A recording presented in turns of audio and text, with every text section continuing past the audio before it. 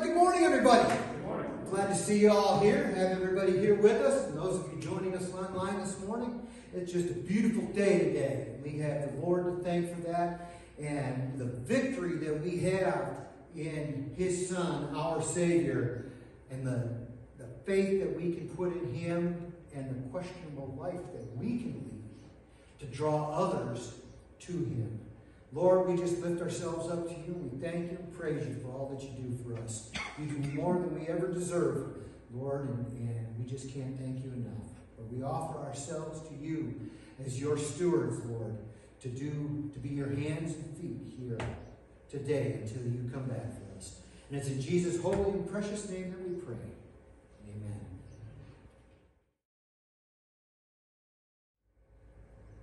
We read this morning from Luke's Gospel in chapter 7. One Sabbath, when Jesus went to eat in the house of a prominent Pharisee, he was being carefully watched. And then verse 7.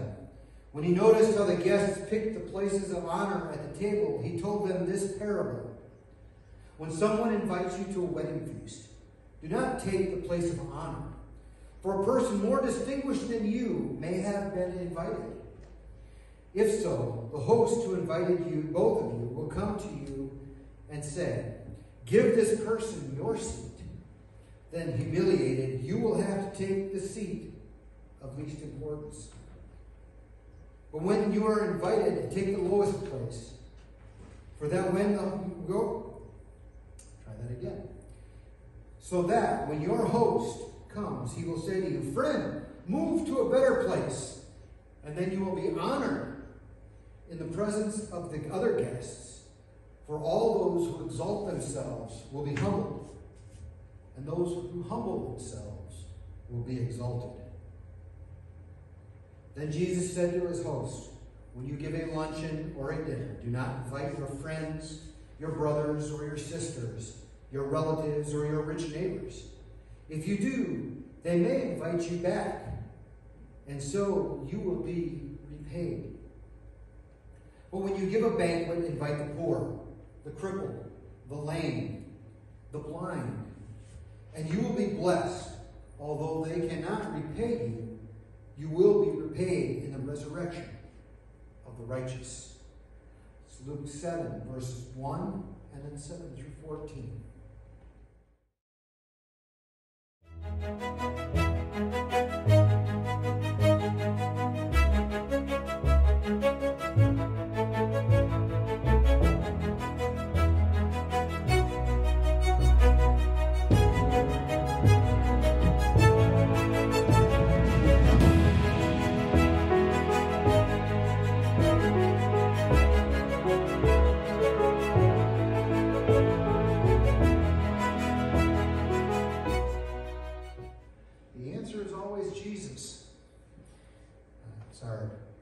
Lesson for next week, which will be chapter 5 in the book if you're following along. So often we get focused on everything else. We get focused on the people not living according to God's will or according to God's plan and what's going on in their life. We lose track of what we need to be focused on, and that's the redemption that all people can find in the death and resurrection of our Savior, Jesus Christ. Our prayers, praise, and things to know. Don't forget Cornfest this year, July 21st. Is family night. St. Gabriel will be here. Yes, we are feeding the band. No, I have not gotten the menu yet. Working on trying to get that. We also have the Latham Sesquicentennial celebration on the 26th, 7th, and 8th of August. So mark your calendars for that. Support our sister city. Just a few miles up the road, so we can all be there. They come down here for our Corn Fest. We can go there for just help them celebrate their birthday. Prayers. I do have a few myself. First one of my co-workers, his daughter is sick. She's on breathing treatments right now. for the next few days, I think every 6 hours or something like that. So if you could lift Hadley up in your prayers for healing and the Strumpfer family to get through this. It's their first baby, so they're a little anxious and apprehensive. And the irony there is he's a paramedic, and he still gets, but it's your own kids. So lift Hadley up in your prayers. You can also lift Emily up, her mom, because they're also expecting again. I also would like you to lift up our neighbor, Rochelle, who's struggling with some issues. Just pray for her to have strength to get through this and overcome the problems that she's having right now in her life. Does anybody else have any prayer requests or praise reports? Continue to keep Kay Gant in prayer with the loss of her husband, Charlie. Yeah. We'll continue to keep Kay in prayer with her loss, and keep the whole family together in prayer that they can come to God and come to Jesus and get that strength and that courage to get through this season in life. And of course, this weekend being what it is, we want to pray for our military personnel, pray for those families especially who have lost loved ones, who have volunteered to serve and given up their lives for the freedoms that we get to have in this country, including our freedom to gather here this morning. There's so many nations that don't allow the gathering and the free worship of God and of Jesus. They mandate what they want celebrated. We don't have that in this country, and so we should pray to celebrate those men and women that have given their lives so sacrificially and their families as well. That's not all of that.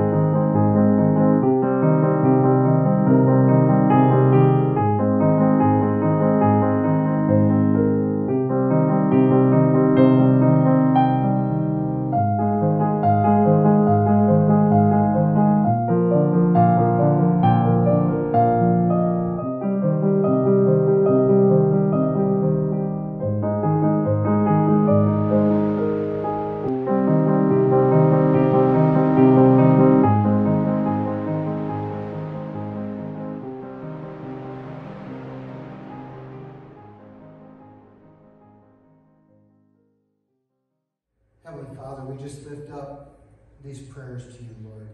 We lift up prayers for healing from illness, for healing through grief, for healing in general, Lord, for our friends, our families, and even those that we don't know about, Lord, that your hand will touch them and bring healing to them, whether it be that direct healing from your touch or through our doctors and nurses that you've gifted so much, Lord.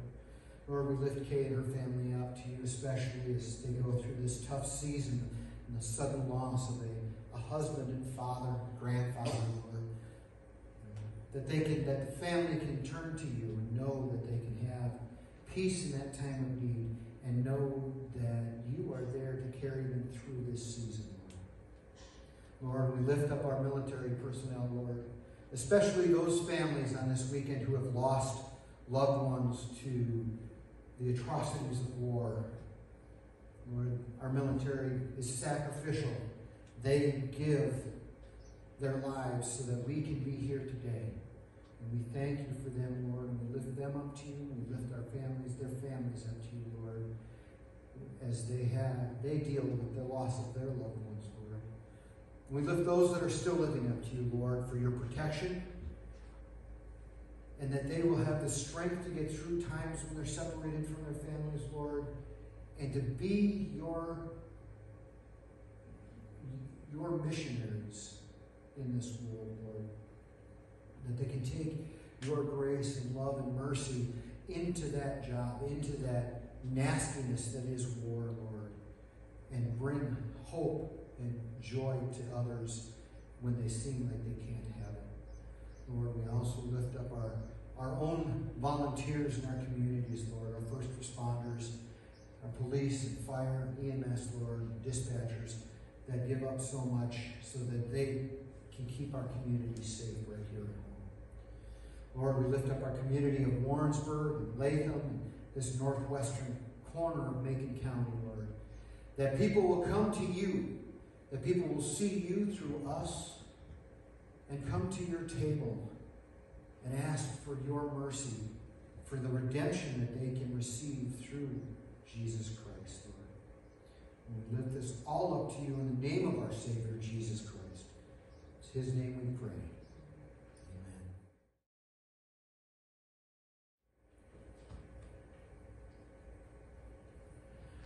Well, good morning and welcome again today. I'm glad to have everybody here as we continue our series, Surprise the World, a tool to help us, I guess, become better stewards of God's Word, to do the job that we were commissioned to do by Jesus. So, let's go to the Lord in prayer one more time. Father God, we just thank you. We thank you for what Jesus did for us, for the sacrifice he made, and the lessons he taught us, Lord. We just ask that you open our hearts and minds to what his lessons have for us, so that we too can be faithful disciples and follow in his footsteps to do what he commanded us to do. It's in his name we pray. Amen. So, last week we started out with learning about questionable lives. Paul called us to live questionable lives, and he gave us a two-pronged method, if you will, for evangelism, for taking the word out about who Jesus is and getting it out. You know, one of those things was the gifted evangelist, of which I admitted I am not. Even though I am a pastor, I am not gifted with evangelism. Those are the people who can get out there and provide that really super in-depth, convicting teaching that makes somebody go, yes! And want to come up here, running up here and kneel before the altar and pray to God and ask him for forgiveness and for Jesus to be in his heart. And then you have us, the rest of us, the common people. The people who are supposed to live those questionable lives that come out and make people go, why are you the way you are? And asking those questions. Opening those doors to talk about Jesus. So today we come into step 2 of this process. And I ask you the question, all right, I make this statement. I want you to fill in the blank. The Son of Man came to save the world. Good answer. Anybody else have an answer?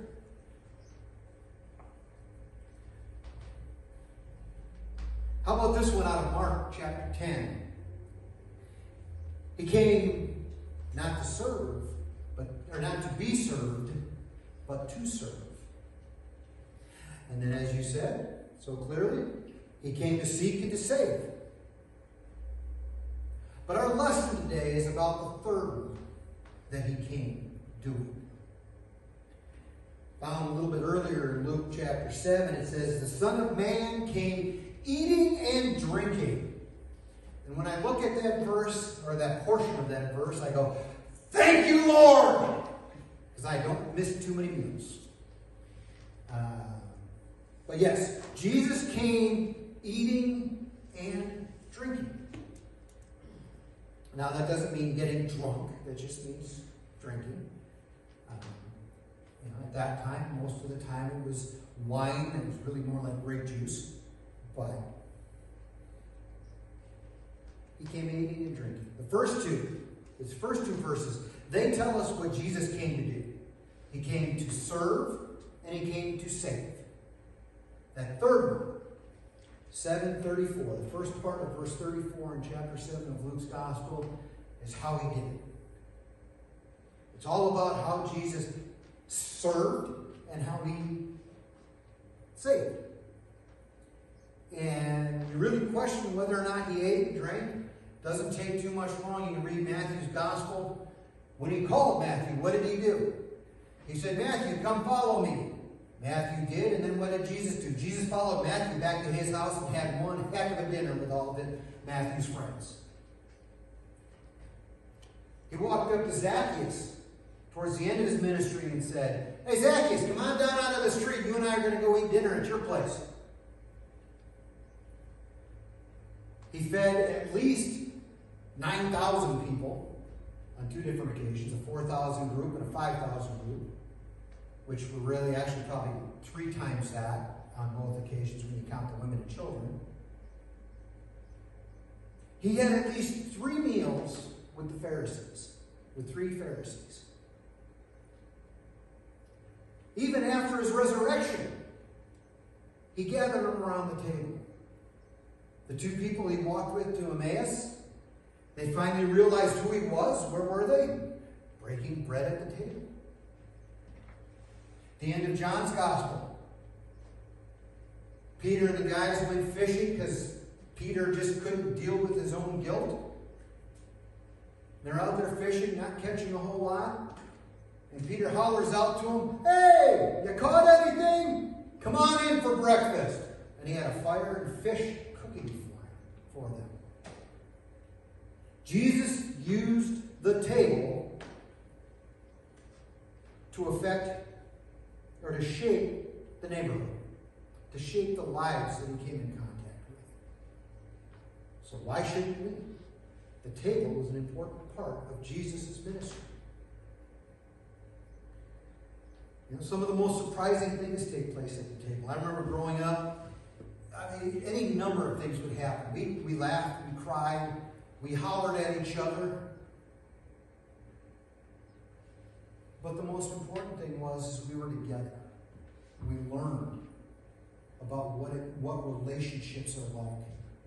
We learned how to act in this world if we wanted to foster relationships and open ourselves up to other people, to learn from other people. Jesus did the same thing. You look at the list of people he ate with. You know, the first 2, Matthew and Zacchaeus, were tax collectors. Mary Magdalene was a prostitute. And he dined with them around the table. The people he ate with brought accusations of gluttony and drunkenness, which we know Jesus was neither of those. He wasn't a glutton or a drunkard. But he inspired change in the lives of those people he ate with. Matthew and Zacchaeus were both hated by their fellow Jews because of their jobs. And after dining with Jesus, they both had a revelation. They both repented of their sins and followed Jesus. Matthew became a gospel writer. Zacchaeus gave back what he had unlawfully taken from the Jews at 4 times the rate that he had to.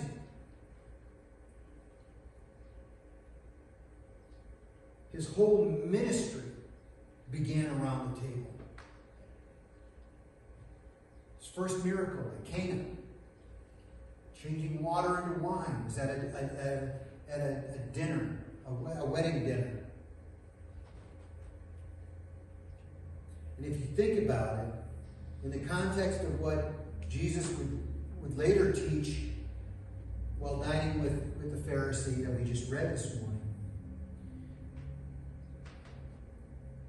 but also in this passage, in Luke chapter 11, it says, now, you Pharisees clean the outside of the cup and the dish, but inside you are full of greed and wickedness. You foolish people, did not the one who made the outside make the inside also? But now, as for what is inside you, be generous to the poor, and everything will be clean for you. He opens up by chastising the Pharisees, saying, you've got it all wrong. You're washing your hands, but you're not washing what's inside. And he gives them that opportunity. He says, here's what you need to do to wash the inside. Will you do that? Are you willing to do that? Those jars that Jesus turned water into wine. You look at those jars and you look at what we just read and what we read earlier this morning.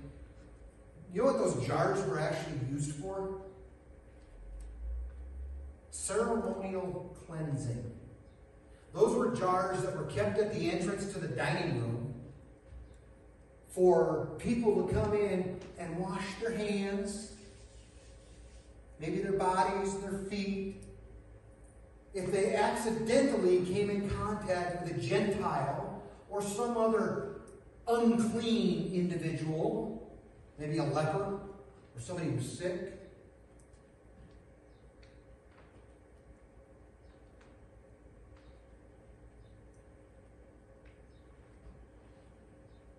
imagine what that water was like.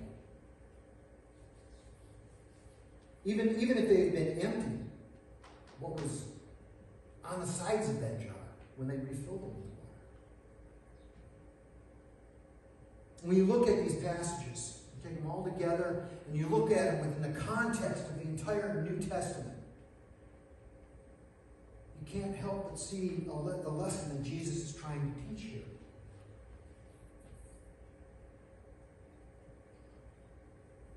He took something that symbolized the separation that the Jews had forced between them and the Gentiles. This uncleanliness. This, you're not a chosen member of the church or of the children of God. You are not one of us. Therefore, I can't be with you. I can't touch you. I can't eat with you. I can't. And he made it a symbol of universal hospitality. The dirtiest jar in the house dispensed the best wine they had at the party.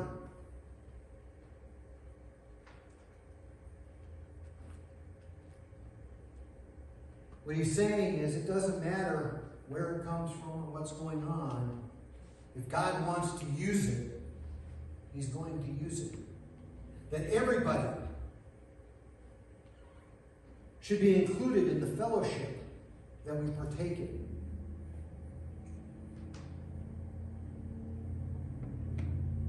And he continued to use that table throughout his entire ministry. You see, the table itself breaks down barriers.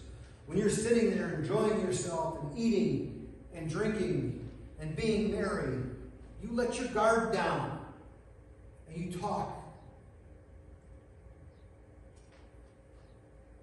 What more radical way is there than the dinner table that Jesus used? Remember, he was Jewish.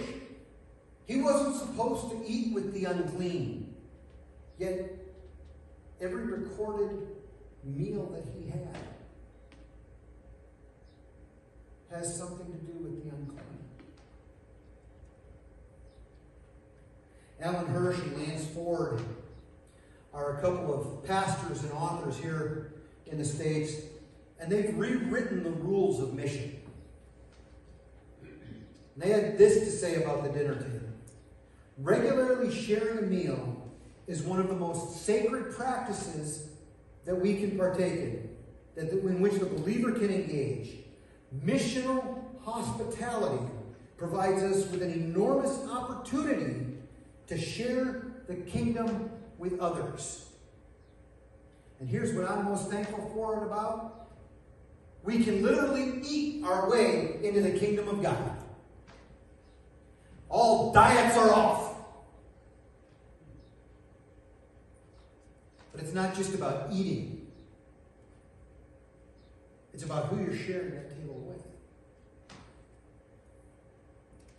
Just think of it. If each one of us in the church, not just the 2, 4, 6, 8 of us here, 9 of us here, but the entire church. Big C, global church. If each one of us invited one person every day to our table and fed them and dined with them and communed with them, the doors that would be open, the questionable life that you're living, the questions that will be asked as to why are you bringing that person into your house?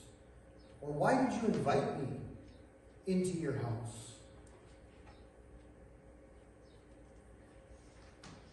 It will be a surprise when we break bread with unexpected guests. What a questionable life that is. You see, the table is a forum for all sorts of conversation.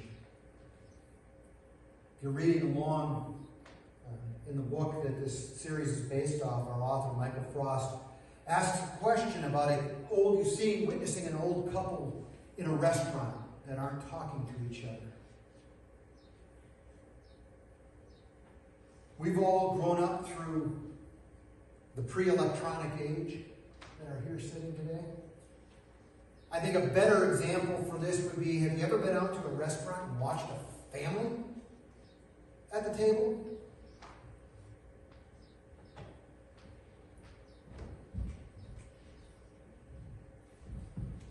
Everybody's like this. I've seen couples, young couples. Yeah, she's got an engagement ring on her finger, and they're sitting there like this. Not a word being said between them. Now, I'm hoping that this little device they're communicating with each other. I doubt it. But we have become so ingrained in those things, we have forgotten how to communicate with each other. Face to face. How to talk to each other. The dinner table is supposed to be a place for conversation, entertainment, rest and relaxation. I remember as a kid growing up, especially on Sunday mornings after church, we'd have brunch. Brunch would be served about 11 o'clock. Maybe, except during football season, maybe we would leave the table by 2 o'clock. Maybe. And to be honest with you, and Deborah will attest to this, when we're at my mom and dad's, it's pretty much the same thing still.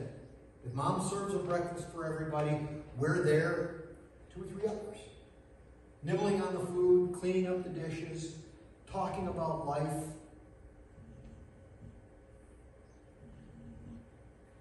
You know, even our children, as they were growing up and they got their cell phones and their tablets, we struggled with that until we finally put our foot down and said, no more electronics at the table.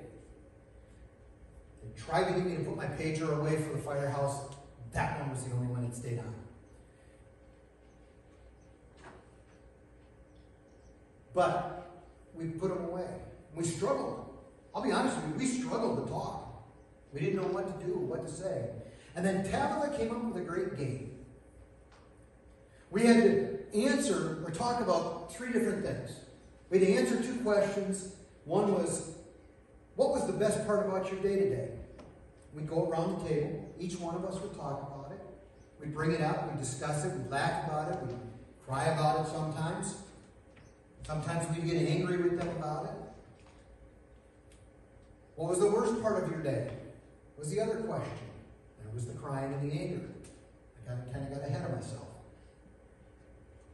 But then we had to make a statement, something that I want you to know that you don't know about me. As time went by, those statements got tougher and tougher because we were a pretty close-knit family. We had fun with it. But more important, it opened up that conversation. We solved problems. We cried over hurts. We celebrated victories. we learned about and from each other. You see, the table is where we learn to be family, to have relationships, to celebrate one another, regardless of what we may think of it. And oftentimes I would ask that question of my sons in particular when they would say something that they want us to know, or the worst part about their day because they got hurt or did something, shall we say, stupid. And we'd look at it, and when did you think that was a great idea to do that? Well, at the time I did it, but not so much after. But we would have conversation. You see, communion together, having that meal will lead to conversion. It changes lives. It changes who we are. And so often, as Christians, we get hung up in the holy huddle. That gathering with people that are just like us. That also go to church and believe in God. And even our own, what do we call them? Banquets, smorgasbords, potlucks. There's the word I'm looking for. You could have said it. You knew I was looking for it. But anyway, when we have our potlucks, when was the last time that you invited somebody from outside the church to one of our potlucks? Hanging out with those whom we feel comfortable is easy. That's what Jesus was talking about. Don't invite your friends and family and rich neighbors. And that's the comfortable way to do things. Challenge yourself. Open your doors to the less fortunate. Provide for those in need. You see, Jesus calls us to do that. He calls us to do so much more than just be together. He calls us to, here I go again. I think I do this. Love our neighbor. This is the way we want to be loved. Love God and love our neighbor. In the book of Acts, which you guys will get to here in a little bit, downstairs, those guys that are doing the Sunday school, what was one of the biggest problems that they had to solve was, how do we feed the orphans and widows? We've got the Jewish orphans and widows, and we've got the Gentile orphans and widows. We can't do both. So the apostles said, all right, well, let's get some of the Jews to do those, some of the Gentiles to do these, and we'll pray for them.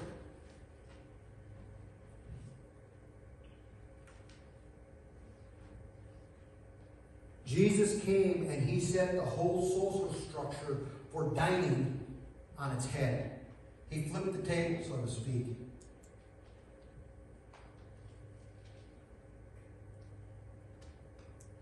He ate with those that he wasn't supposed to. And he ate with them first and then sought their repentance afterwards. He brought them together to talk and to learn and to listen to what he had to teach. And then they could make a choice. He didn't come up to them and say, you need to do this or else. He opened up himself. He opened up through hospitality. Conversion came out of communion. He inspired change just by relaxing and dining with these people.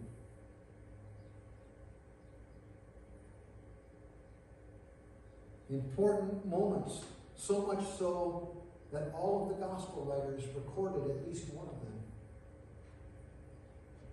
Recorded so that you and I would have a plan to go through, a way to reach out to people.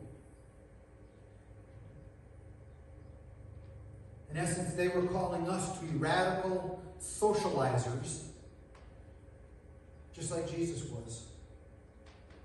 Turn the world on its head and don't do what is expected of us.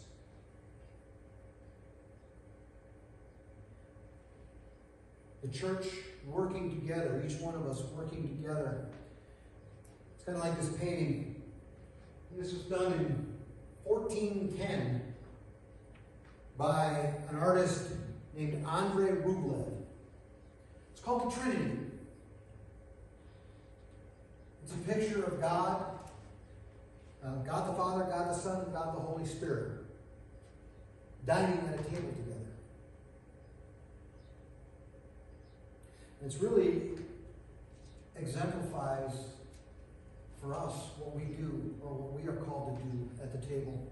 You see, when we gather with friends and family, we reflect on the image of God. The three of them together. Our reflection, together with somebody else, doing what they did here, where God opened up himself. You see, hospitality is the modus operandi of mission, of a missional life. The coming together and opening ourselves up to others, just as God did, opening himself up to the Son and the Holy Spirit, working for the same purpose together. We communicate through our work, through our dining, the love of God in the provision of life's most important need, most basic need, food and drink. And during that meal, it gives us the opportunity to discover each other, to learn from each other, but also to discover what each other needs. Inspiring questions that, again, will open those doors to present Jesus to somebody else.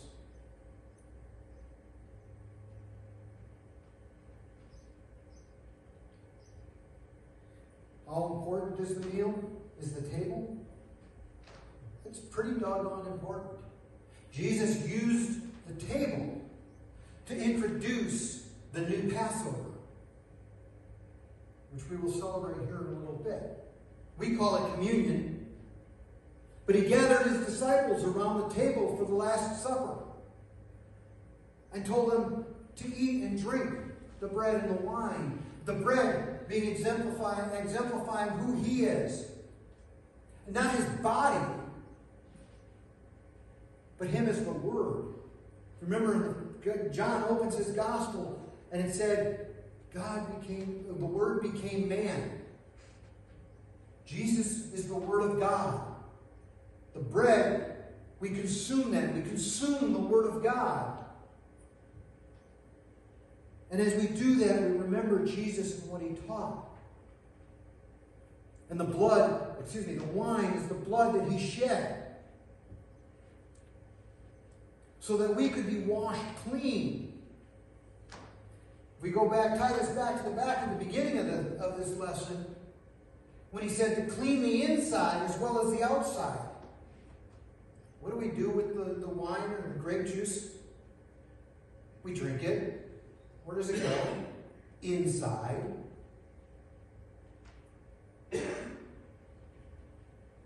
Communion is more than just a formal and liturgical event that we do at the church as part of it. Especially for the first century church. For those men and women, it was a celebration in the context of a banquet. The table becoming symbolic of Christ. The gathering together to help each other, to learn from each other, to meet each other's needs. It's not the stage or the pulpit, not the music we sing or the bands that we listen to. It's the table that represents coming together.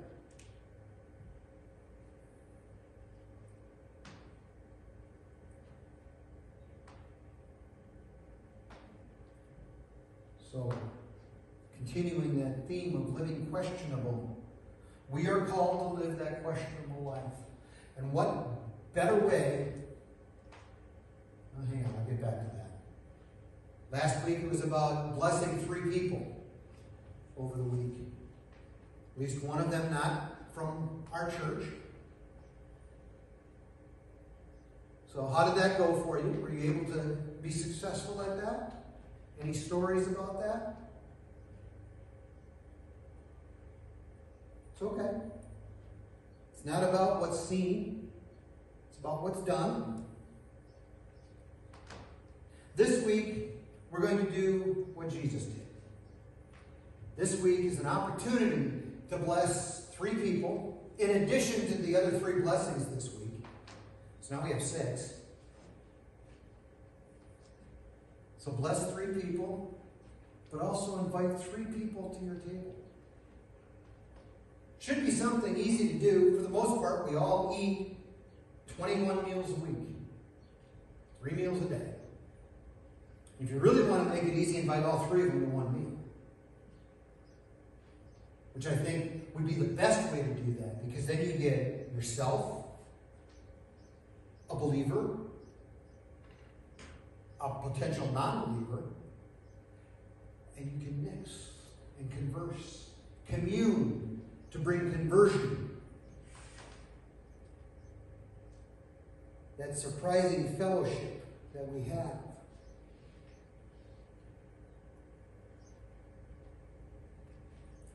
It's time that we show the world what heaven will be like when Jesus comes back. And we share at the wedding supper.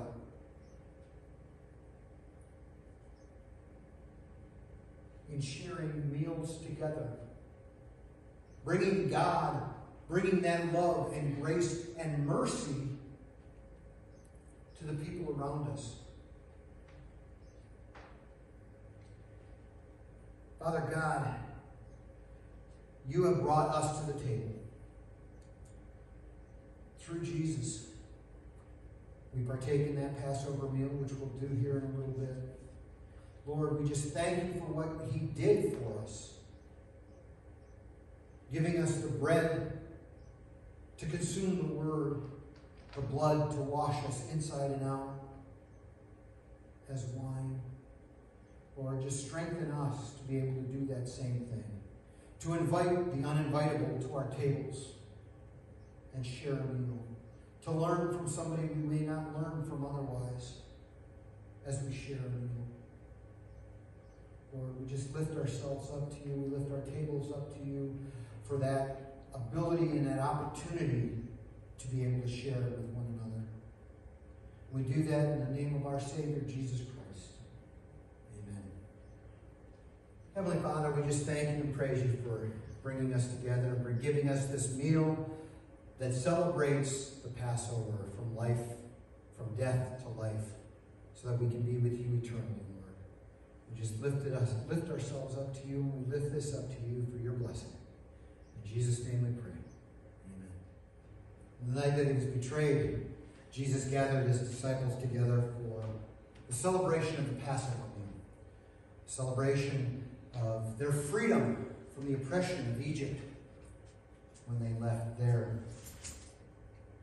And as we said this morning, it became a new celebration, a new Passover. A Passover into the freedom of life, everlasting. And in that meal, Jesus took the bread and he broke it and he blessed it. And he told his disciples to eat and do this in remembrance of me, for this is my body which has been given up for you.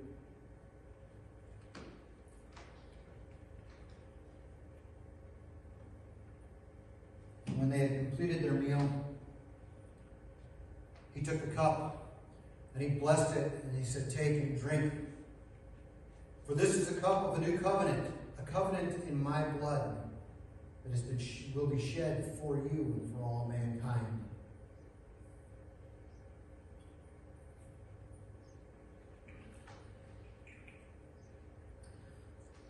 Heavenly Father, we just thank you for that. We thank you for the blessing that you give upon us and the opportunity to have everlasting life and stand before you, cleansed from within as we consume that bread and word and that wine and blood that cleanses us, Lord. And we just thank you and praise you for that, Lord. We thank you for the sacrifice that Jesus made. Lord, we thank you for the days that we have ahead. We just ask for your blessing upon our every movement and every opportunity and door that is open to share who Jesus is with those around us. We just praise you in Jesus' name. Amen. I hope you have a great week this week. It's supposed to be pretty decent out. Enjoy the sunshine. And just have a blessed week.